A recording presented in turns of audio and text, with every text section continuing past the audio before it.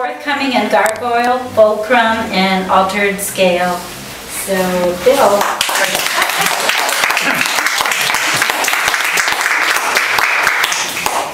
Thank you, Gloria, for hosting this. Mark, thank you for hosting this.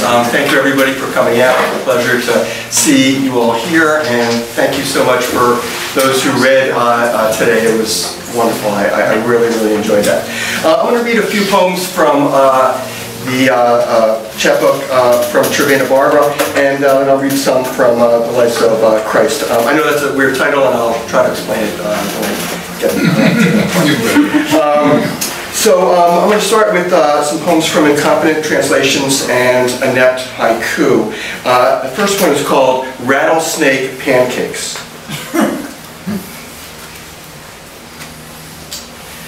I don't usually take bets, but I took this one. Fatso bet me a melamite ring I wouldn't eat a rattlesnake pancake.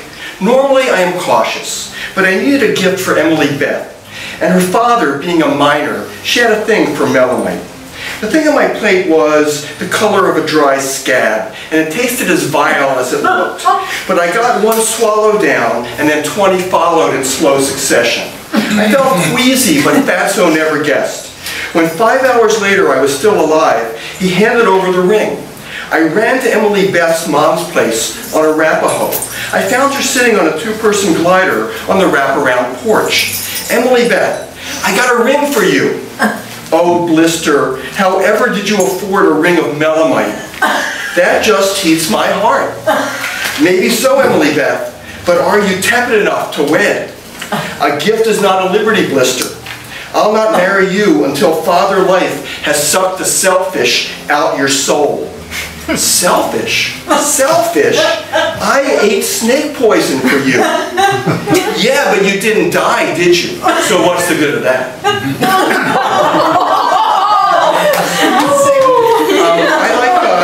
I like found poems, and so I have a number of them. And this one is called the Kraft Ebbing Poems. And so this is from Psychopathia Sexualis by Richard von Kraft Ebbing, which is a wonderful book, and it's a very important book for those interested in literature. Psychology, yes, but definitely for literature. So it's a whole series of explanations of these different conditions. They're all kind of organized in an encyclopedic way, and there are a lot of case histories, and the case histories are the most interesting parts. The Kraft Ebbing Poems, case number 106. When she was about 10 years old, she thought that her mother no longer loved her. So she put matches in her coffee to make herself sick, that she might thus excite her mother's affection for her. Case number 88. On account of his impotence, the patient applied to Dr. Hammond, who treated his epilepsy with bromides and advised him to hang a shoe over his bed and to look at it fixedly during coitus, while imagining his wife to be a shoe. Case number 8. As a child, he was not affectionate, was cold toward his parents. As a student, he was peculiar and retiring, preoccupied with self. He was well endowed mentally and given to much reading, but eccentric after puberty. Alternating between religious enthusiasm and materialism, now studying theology, now natural sciences. At the university, he read Jean-Paul almost exclusively. His fellow students took him for a fool. Case number 89. On his marriage night, he remained cold until he brought to his aid the picture of an ugly woman's head wearing a nightcap. Intercourse was immediately successful. Case number 36. She must stand at the window awaiting him with her face done up, and on the entrance into the room, complain of severe headache. He is sorry for her, asks particularly about the pain, takes the cloth off, and then puts it on again. He never touches her, yet in this simple act finds complete sexual satisfaction. Case number 55. On their wedding night, he forced a towel and soap into her hands, and without any other expression of love, asked her to lather his chin and neck as if for shaving. The inexperienced young wife did it, and during the first weeks of married life, was not a little astonished to learn the secrets of intimacy only in this way. Case number 102. Trapped in a circle of erotic ideas, the patient grows more and more peculiar. He avoids the society of women, only associates with them when two witnesses are with him, and only for the sake of music. Case number 83. His dreams are filled with aprons. This poem is called, to shift in tone, I guess, maybe not. This poem is called Dead Parental Units. It's in two parts. Number one, each death a sonnet, every grief 14 lines, not yours. I refuse you this one thing. I sat next to you in the hospital, your mouth open on one side, the last breath escaped. I connect you with no other dead, or myself with the other weeping sons. I am only this son, holding his father's dead hand, watching his father's dead mouth. I will not write you sonnets. Sonnets are boxes, spaces for pain, graves to lie in. Enough of graves. I save for myself your raw last line. 2. These are both 13-line sonnets. Another death, another sonnet. Every grief, 14 fucking lines, not yours. I stood next to you in my sister's house. The family huddled around like reporters at a tornado. Terrified, we watched you drown. At dawn, they wheeled you out. Yes, mothers die and sons are sad, but I am not one of the many. I am one of the few who will not write you sonnets. I'm sorry. Maybe that would have given you, what? Solace, satisfaction. Sonnets are boxes. I mean coffins. You want me to build you a coffin? How many coffins do you need? This poem is a series of a couple that I did that were kind of incompetent translations, since I don't speak some of the language that I translated from. And this is from a series called Translations from the English. So this is my poem called Song of Unself. I cerebrate myself and singe myself, and what you illume I refuse, for every good atom betrothed to you will to me betray. I chafe and incite my soul, I bake and chafe in my disease, my speech, every item of tongue foams in the soil-free dust. Earth's parents, whose parents, I am 67, 68, 69 years. Chagrin besmears me, increases till death. Old shoals and obeisance. Nothing suffices as harbor but a permit to claw at every yawing chasm. Exuberance is beauty, lesion of enthusiasm. And here's another translation. This one is a translation of El Desdichado by Gerard de Nerval. I am twilight's pissoir, orphan's inclination. My star is dead. My constellation crushed. The prince of Aquitaine has fallen and cannot rise. I am the shadow of wax-winged slain. In the tomb, in the Utrecht tomb, I see the Sea of Capri, the hearse of Merci, La Lune de Pantoum, La Place du Caprice. Désolé, désolé, where the vinegar and the wine are one. I am naked and red, chérie. Give me back my color and my clothes. Give me back my singularity, my tristesse, my photo ID. She sits in the gondola and burnishes her arms. She puts the piquant radish in her mouth. She takes a loofah and wipes the rainbow from her neck. And this one, I think I read a Cranshaw poem. This one is called, a character in a couple poems called Cranshaw. And this one is called Cranshaw on a Boat. We are floating in the chain of lakes, eating Rice Krispies out of a bucket. The sun is a soft lozenge, medicating a bright red sky. Water skiers hold on to their slackening ropes like love itself. On Party Island, the icy drunks have seized control. Cranshaw has his hand inside Margaret. but no one is shocked. He was born brazen. But when he starts in on the Jews, Arnie gets mad and pushes them over the side. We let him tread water, then swing around to pick him up. Justice? No. Margaret wants him back. And this one is called Par Delicatesse. And there's a quote by Rimbaud, and I really don't speak French, and so you have to just forgive me. But he said, Par Delicatesse, je perdu ma vie. Because of sensitivity, I have lost my life. Par Delicatesse, 1. Rimbaud said, Par Delicatesse, je perdu ma vie. In a delicatessen, I have lost my life. I know what he meant. I also have wandered among the smoked fish, lean pastrami, marble rye, have stood by the wicked pickle barrel, have stared longingly at the crumbly halva. 2. Dante said one day he found himself in a delicatessen, selva obscura, not knowing which aisle to walk down, not knowing which meat to choose. He too felt that he had lost his life. I know what he meant. I too have suffered paralysis and a plethora of possibility. Belly or nova, herring or tongue, chub or sable, krepla or kishti, kugel or blueberry bliss. 3.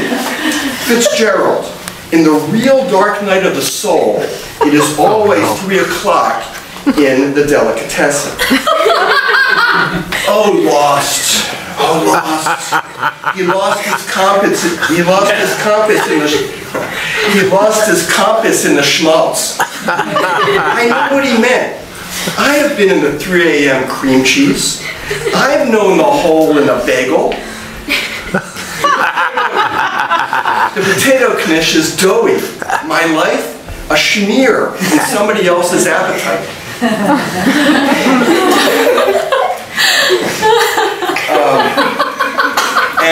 This one, the last one I'll read from this book, is called The Basement of Desire. And there's a poem by William Carlos Williams called The Attic of Desire. And my poem really has no relation to that poem other than the opposite title. Sooner or later, you realize that all the leftover wood you've been saving, all the scraps of PVC pipe in the utility closet, all the plumbing nuggets you've squirreled away, all the used sandpaper, loose roofing nails, railroad spikes, iron filings, copper battery caps, coils of solder, cylinders of tin, carats of glue, single hinges, tubs of bulbs, nylon cord, bladeless hacksaws, rusted caulk guns, bent nails, blunt screws, broken hammers, brittle gaskets, sleeves of galvanized washers, leftover shims, insulation kits, cans of mineral spirits, screen door hardware, drawers of squeeze nozzles, noxious solvents, a whole haberdashery of plastic pieces, sheathing connectors, and containers is just a metaphor of shifting meaning, representing sequentially and recursively your childhood, your body, your marriage, and your mind.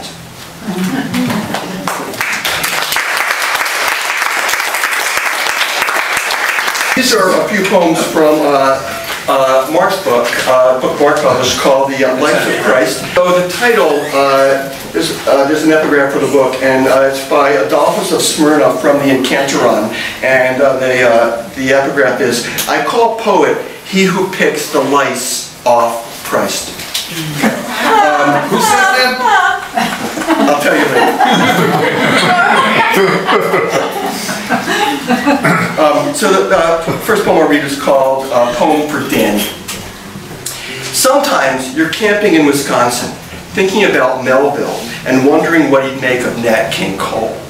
And sometimes you're on a job in Idaho and you hear the pop of cooking soup, but there's nothing in the microwave. And sometimes you're in Lubbock, in a hotel filled with polished apples and carts of recovered luggage. And sometimes you're in Boca Raton, in the company of salesmen whose wives died of complications. And sometimes you're in Park City, harried as a lariat, lonely as a Cody.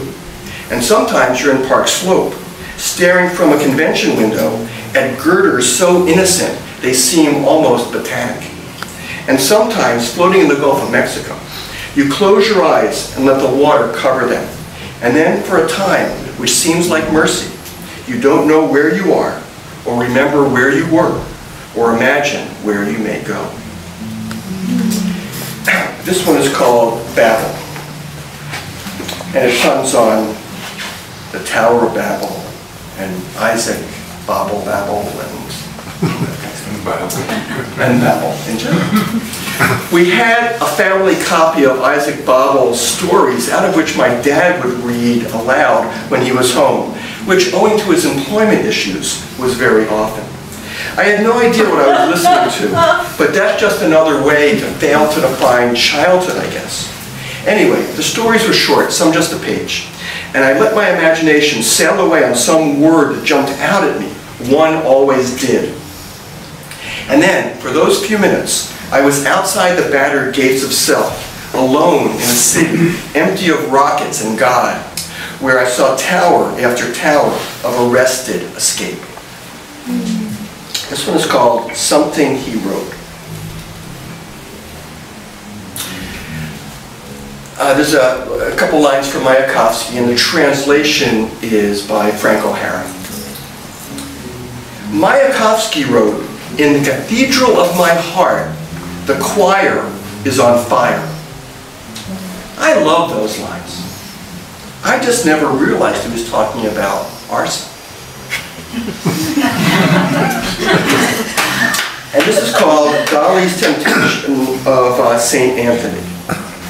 And it's kind of a picture, it's a weird kind of configuration poem. Temptation always comes to us as hairy algebra. In our rancid nakedness, we can offer back only the fractured icons of radiant geometry. The center of this book is three aphoristic pieces, and I'm going to read a couple excerpts from a couple of those pieces. The first one I'm going to read is from "Everything molten deserves a mold."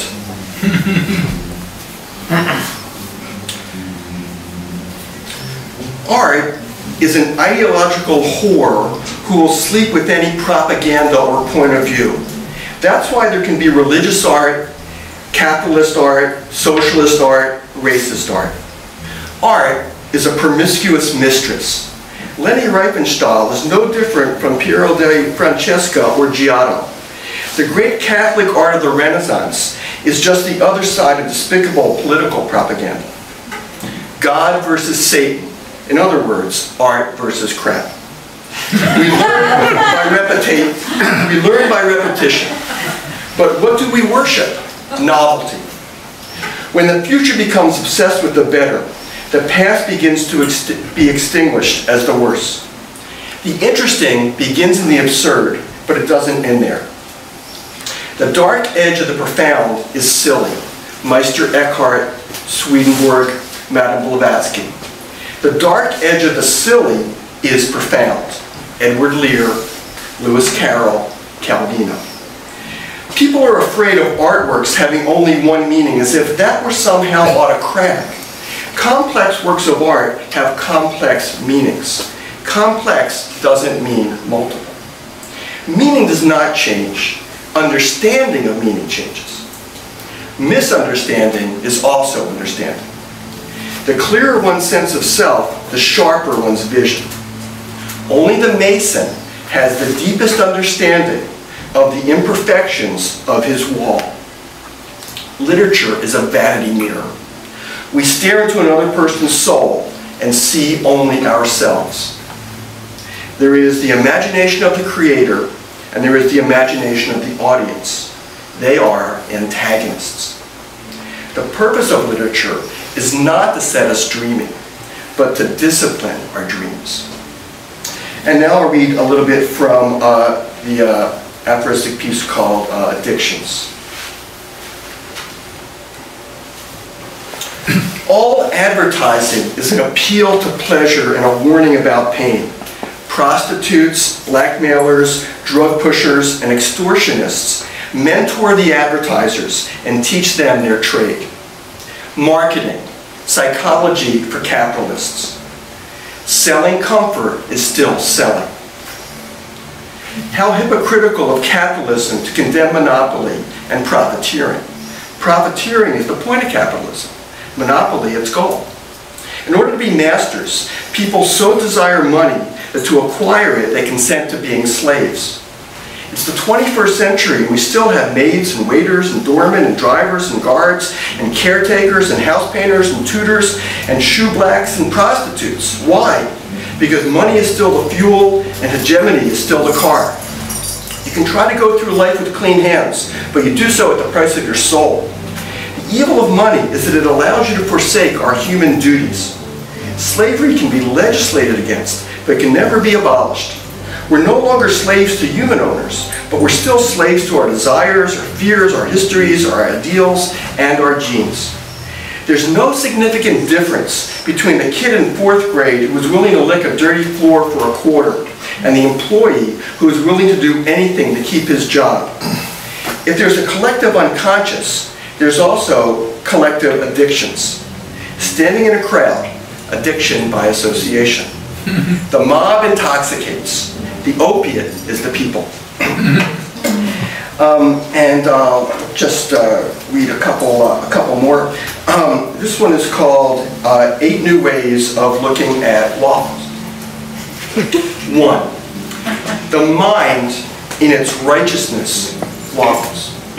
2. The conscience in its scrupulousness waffles. 3. The heart in its cupidity waffles.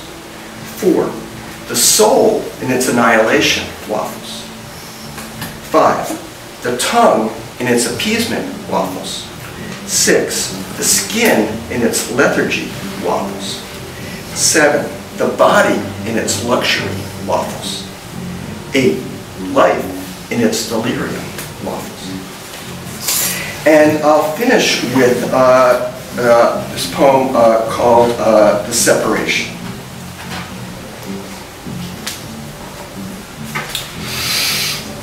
Wrote Yeats, the intellect of man is forced to choose perfection of the art or of the life. Who was Yeats to posit that separation? I pondered Yeats. I pondered my heart.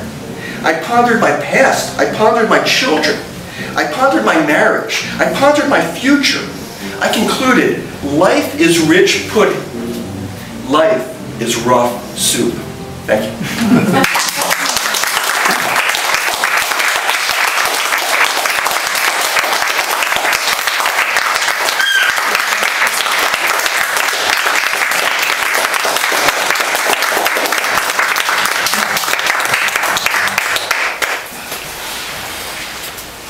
Well, thank you everybody for joining this sort of unbelievable melange of MadHat, Cervena Barva. Thank you, Bill, for the amazing presentation of your amazing poems, be it in your Inept Haiku or the Lice of Christ, which I'm still picking out somewhere. Arigato gozaimasu, and to all of you, a great night.